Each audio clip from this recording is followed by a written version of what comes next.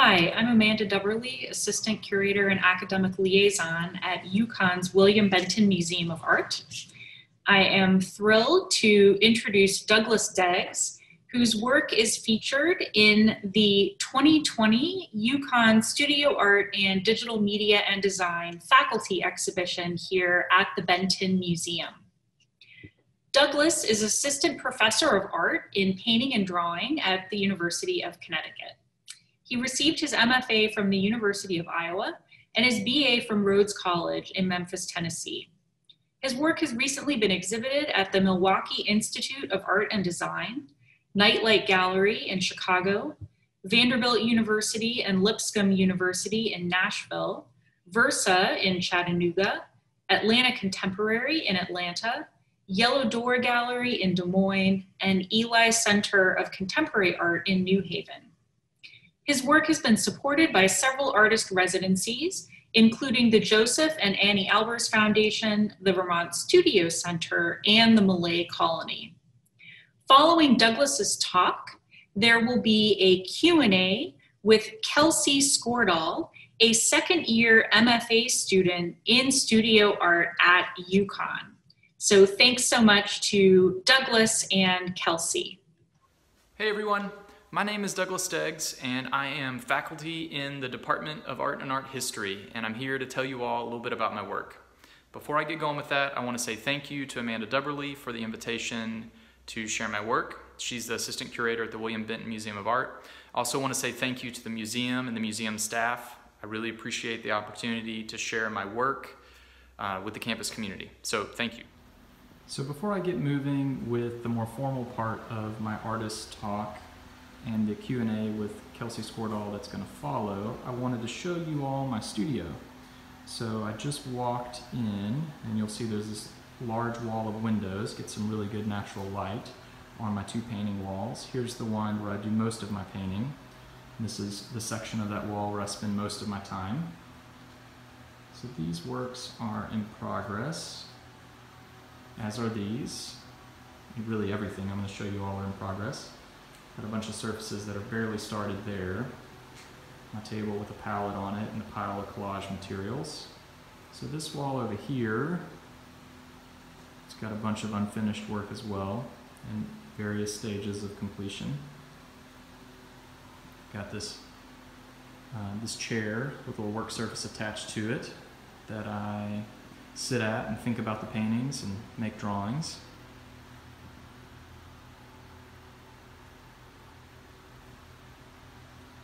So just for a sense of scale, that small painting in the far right-hand corner is about 8 inches tall by 10 inches wide, and then the works on paper on that wall are about that size or smaller, and the 4 works that are vertical are all paintings on panel, and they're about 2 feet tall by 1.5 feet wide. Okay, this is my studio. So both of these paintings are from Props for Pictures. It's a project that I've been working on now for just over a decade, and it started with just kind of a general musing on what paintings are and what images are, and noting that paintings seemed like objects for the body and images for the eyes and mind. And it later became a kind of list of seemingly unanswerable questions like, what are images made of? Are they material? Are they immaterial? Are they both somehow? And now the questions have started to include things that reflect this moment we're living in. The pandemic, COVID-19, has us maybe thinking and seeing in virtual space more often. So how does an image live off screen and offline? How does an image live on screen and online? And I think in many ways this is how all of my projects happen. They start with open-ended, unanswerable questions and move through answers to those questions in the form of a painting. So these paintings all begin the same way. They begin with a thick and textured layer of plaster-like material that then I seal and paint. And the painting that happens on top of this texture surface really only incidentally acknowledges the surface below. I think this makes the paintings hold on to an aesthetics of awkwardness, which I really find appealing in the work. I think it opens up the work to being read. There's less magic in terms of how the thing comes to be, and I'll speak to that in a moment. But in many ways, I think about these paintings like working with a found object or found surface. The surface has a rich history that it comes with, or at least in this case, the suggestion of it. And then the challenge for me in making the work is to get an image on top of that surface. So I'm interested in how the imagery has to be grafted onto the surface, as if the painting surface, the painting support, is designed to reject the painting that happens on top of it. So the way I like to think about this is that the painted image, the skin, is at odds with the bones of the painting.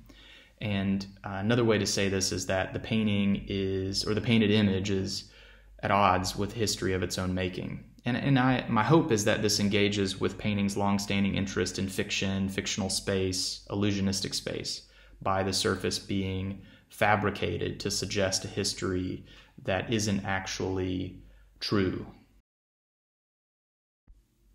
Now on to another project. I'm going to move pretty quickly through a range of them just to give you a sense of all the things that I'm up to here. So this painting project, called Making Stuff Like Pictures, is in some respects similar to the previous one. It has the same kind of support. I'm making a panel, and then in this case using a really large taping knife to trowel on that same plaster-like material that then I sand smooth and patch and make a fairly uniform and smooth surface that then I prime and I paint on top of. So it's kind of similar in construction and material as the previous work. So these paintings are often about thinking about object and image tensions that seem to be the bread and butter of painting, if you will. So these paintings are all really low relief carvings. I'm using different kinds of knives and also rotary tools. I'm using a Dremel often to carve the surface.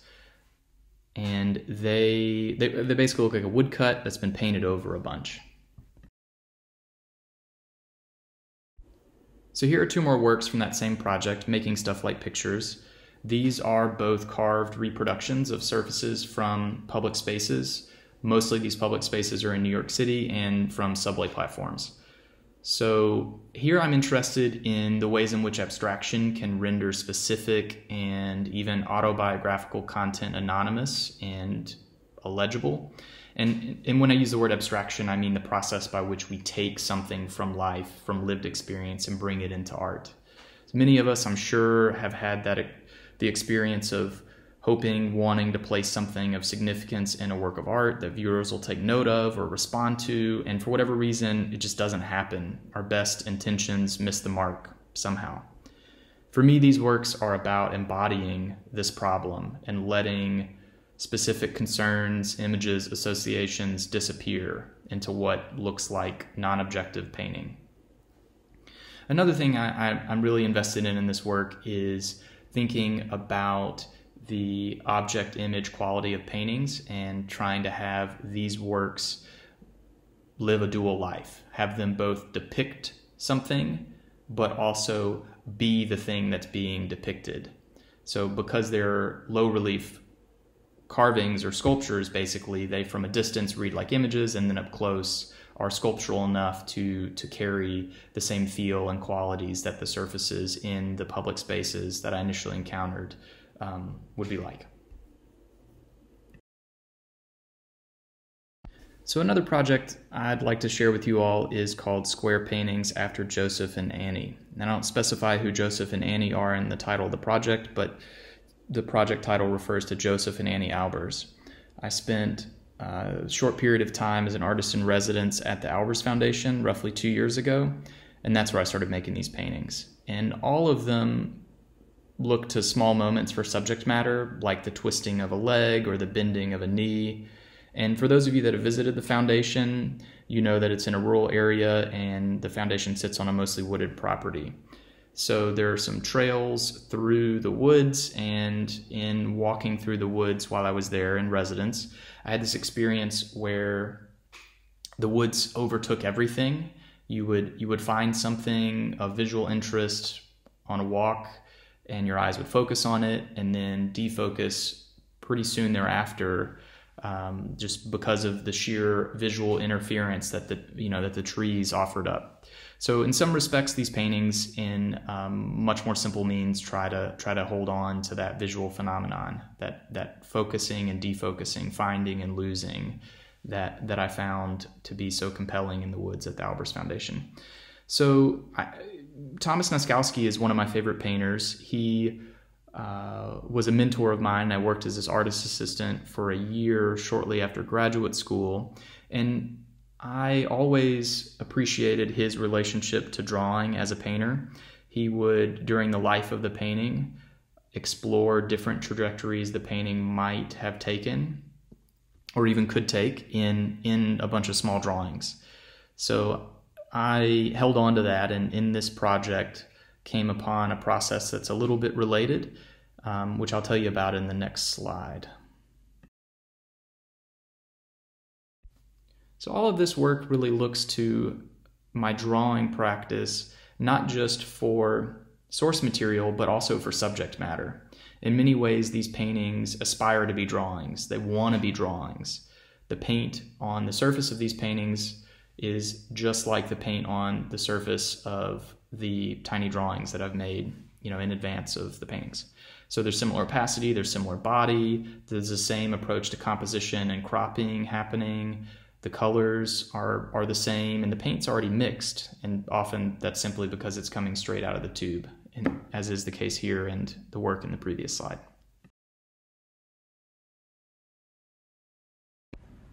So both of these paintings are from my Rubber Tree Paintings series or project, and I'll say more on the paintings in just a moment, but first I wanted to say a few things about my studio practice more generally. It seems to me that a lot of artists negotiate institutional and commercial pressure to work with stylistic cohesion or some degree of visual cohesion across their studio practice, across their work. And it seems that the goal is ultimately to arrive at mature work that is recognizably one's own and that is maybe appropriately idiosyncratic. So my studio practice is about turning away from that impulse and pressure and trying to look for opportunities to juggle as many varied things as possible. So I've made a point in my studio practice to work toward more incongruence, more dissonance in the work, or across the work, if you will. So in many ways, the body of work, if we can call it that, has been about range of forms and materials and processes, and the imagery I'm working with as well. And my hope is that I'm engaging with style, but not as a thing to aspire to have, to embody, but to treat it as a conceptual space. So with this project, the Rubber Tree Paintings project, I'm heading off in a new direction, and I'm modeling my painting practice in multiple ways after Sylvia Plemick-Mangold and Claude Villas. Both artists have spent decades painting the same subject matter. In the case of Claude Villas, he's painting the same, he calls it the form, he's painting the same decorative pattern, the same image over and over again. So a painting of his from yesterday looks the same as a painting that he made in the 1970s. And in a similar fashion, Sylvia Plemick-Mangold has been painting the same, not the same image, but the same subject matter over and over again and for decades. She has a studio in upstate New York, and from some of her studio windows, she can see a number of different trees, and those trees have been the subject matter of her paintings for decades. So about 2 years ago, I purchased a rubber tree houseplant, and I have set out to slowly make drawings and paintings of this rubber tree plant for as long as I can endure, and for as long as I can, and honestly, for as long as I can keep the plant alive. And what I'm interested in here is thinking about that rubber tree plant maybe in a similar way to Sylvia Plemick-Mangold is looking to those trees out of her studio window for inspiration, for subject matter, for a way to structure compositions and get imagery into the painting. The hope here is that the repeated and devotional use of a single subject, this rubber tree plant, will offer up something interesting in regard to the ways in which a chosen subject and meaning commingle in painting. And of course, what a painting is of is not the same thing as the painting's meaning.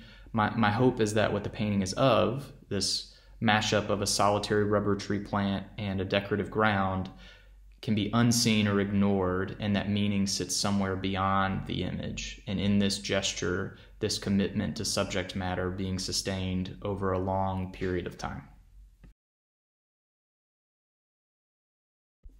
And because this work is what's included in the faculty exhibition, I thought I would share just a little bit more about what I'm up to in terms of process, at least.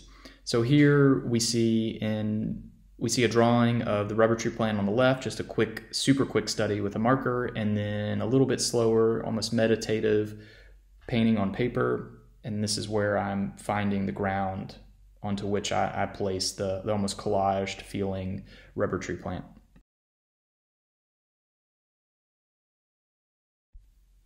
So two more, another pairing of one of these abstract works on paper that's made paint and ink on unprimed paper, and then another study of the rubber tree plant, this one a little bit slower.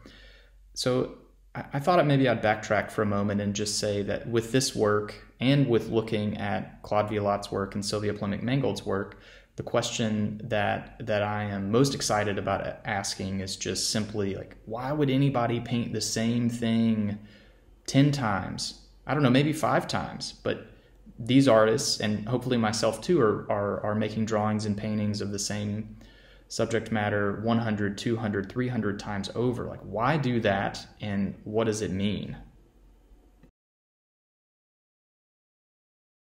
I thought I would end this short artist talk by showing you some work that's happening right now. So the drawing and the painting on the left have been made within the past few months and are indicative of what I've been working on in the studio most recently. And it's part of a new project that I am tentatively calling A Squirrel from Memory, and that's a nod to my family and my upbringing, which was in the woods, often in North Louisiana. So the drawing on the left is a drawing of a digital collage that I made using printed ephemera and cell phone photographs from my mom and from myself. And the painting on the right is similar without the collage element. It's actually the same character, the man that appears in the drawing on the left.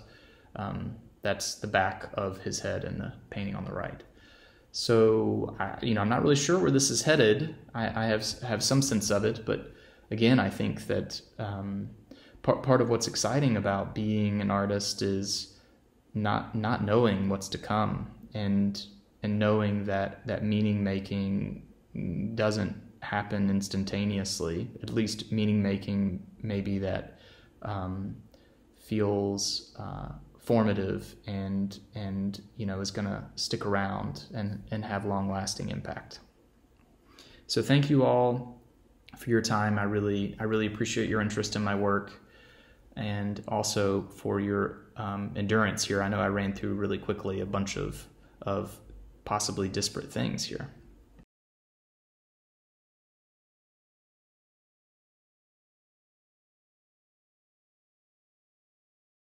All right. Okay. So in your project, making stuff like pictures, I noticed that there was a lot of language and a lot of words used, like relief and carve, and it became clear that the paintings almost felt like sculpture, but through the lens of painting. And so I'm curious if you would ever reverse that process and make paintings, but through the lens of sculpture, if that makes sense. Totally makes sense. So I have thought about it, and I don't know a way into it yet for myself, but I think about Catherine Bradford's shelf paintings as that kind of offering, right? Like arriving at a painting through sculptural means. I don't know if you're familiar with that work, but not in particular. So it's a shelf more or less adhered to a painting, and then on the wall, and then on that shelf are sculptural objects. So it becomes almost like a miniature stage setting, almost diorama-like, and then there are figures on the shelf. Or I guess Jessica Stockholder maybe is somebody who's like thinking about painting in 3 dimensions. But but yeah, so that project, the Making Stuff Like Pictures project, is really about thinking about the way objects behave at a distance. So it's totally, as you said, a sculptural object. It's a carved thing that when you back off of it, it flattens and becomes the painting. So yeah, I'm trying to think what maybe an inversion of that would be maybe something that became more dimensional as you backed away from it.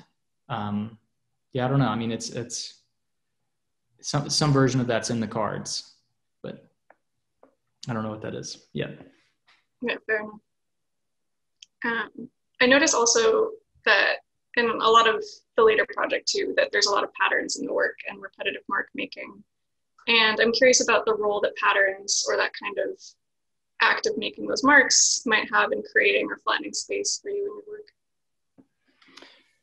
Yeah, so that's I think something I've held on to from my education. I think in early studio art classes in college, I worked with an abstract painter who just introduced me to just basic figure ground relationships that were all contingent on having a really active, engaging field and sort of privileging that in the same way or to the same extent that you might the subject or the figure.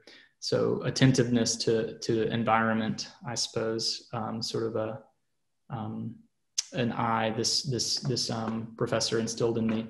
But I think more than that, it's just a formal device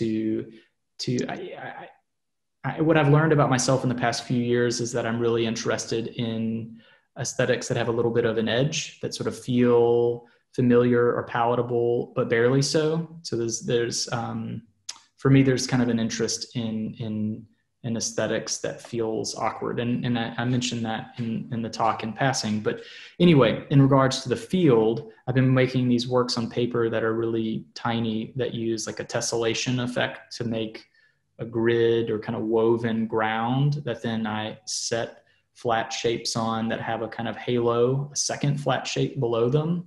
So there's something about the suggestion of space opening up, but everything exists, as planar information. I think that that is a way to make a thing is interesting to me because it like engages a certain kind of expectation of pictorial space that is only halfway indulged. And then just not really like a fully formed question, but just curious about color and how palettes might be arrived at and like whether that process is more intuitive or predetermined or what goes into that. So I was watching an interview actually between one of the University of Connecticut MFA grads, Ashante Kendall, and her college professor, Paul Collins. And at some point, color came up in that conversation.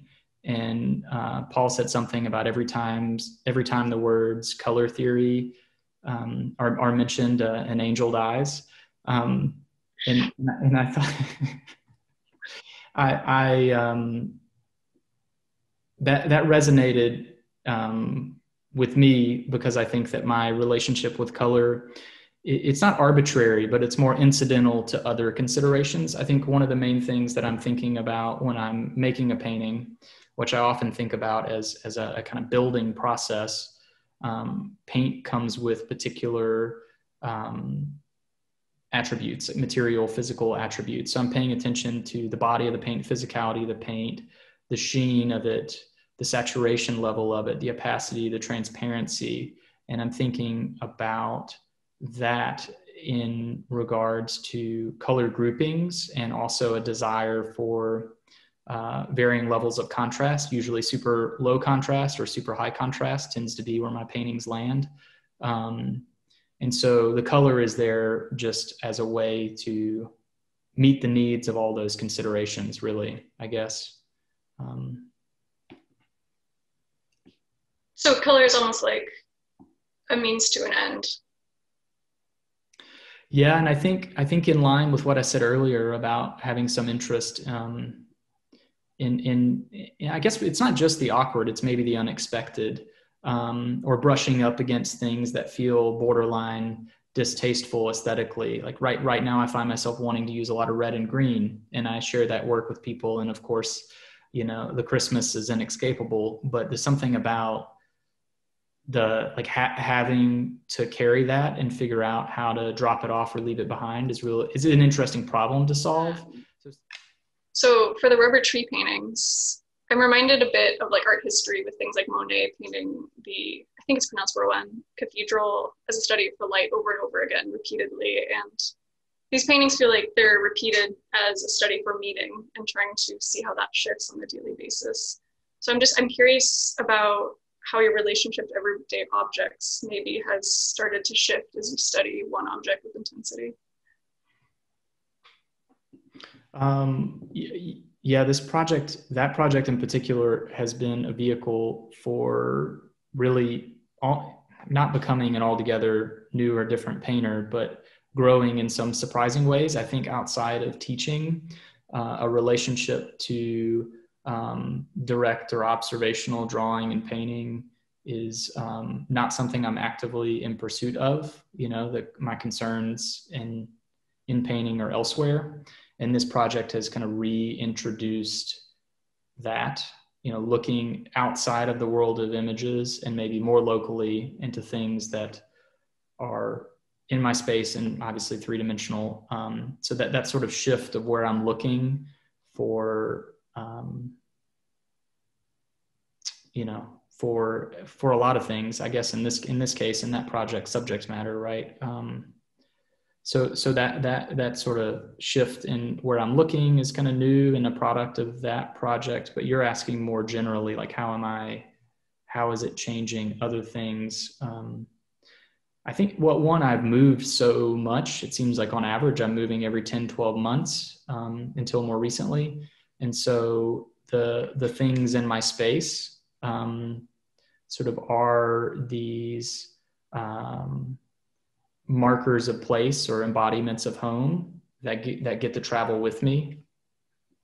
And so they certainly, like, this project has made me, look at other things in my space and wonder, okay, well, for my project's sake, does it need to be this particular plant? Like, why can't it be something else? But most of that ends at just me considering other plants to swap it out with. There's something about the risk of the plant not making it that charges the project with something else. Like I've got to have a relationship with this thing and take care of it for me to be able to keep making paintings of it. So I think it wouldn't quite make sense for me I'm looking across the room and seeing I've got a broom leaning against a wooden chair and thinking, those objects wouldn't do that kind of thing for me. No, there's less at stake almost. Yeah. But I find myself asking that question. So certainly the project's changed me in a lot of ways. Frankly, it's also changed me in terms of how I teach. The project itself has me making slower paintings too. Anyway, getting away from your question a little bit there. I'm curious, this is not really relevant, but is that the plant behind you on the windowsill? This is the plant. Nice. And I haven't finished a painting of it since very early 2019, but I'm still making drawings of it. So yeah, that's the plan. Do you plan to have the project last, like, I know you said the life of the plant, but like, let's say the plant ends up living for like 40 years. Would you continuously keep this going, do you think? That's such a good question. I like to think so. It's hard to know, I was taught that, you never say never, that kind of thing. And also I work across so many projects, and that is reflective of me needing to or wanting to having a split attention across a lot of different concerns. And so I can anticipate my interest in the project waning, I guess is the honest answer.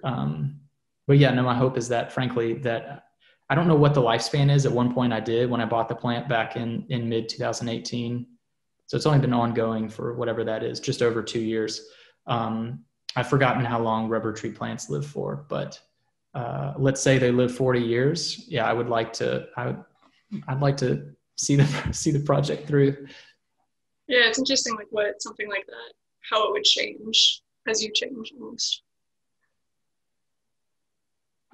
I hope, yeah, I don't know quite what to say about that. It's such I mean, I know the plant's going to get really big. So I have a few people in my life that know about the project and one of them is actually, are they called a horticulturalist? Is that what they're called? I believe so. I've had a number of people tell me the plant's going to become massive, and it really has already, not quite doubled in height, but it's grown a lot. I don't know what I'm going to do when it's a lot bigger than me. I think the paintings will have to change a lot then, maybe. Awesome, thank you. I think that's all the questions that I had.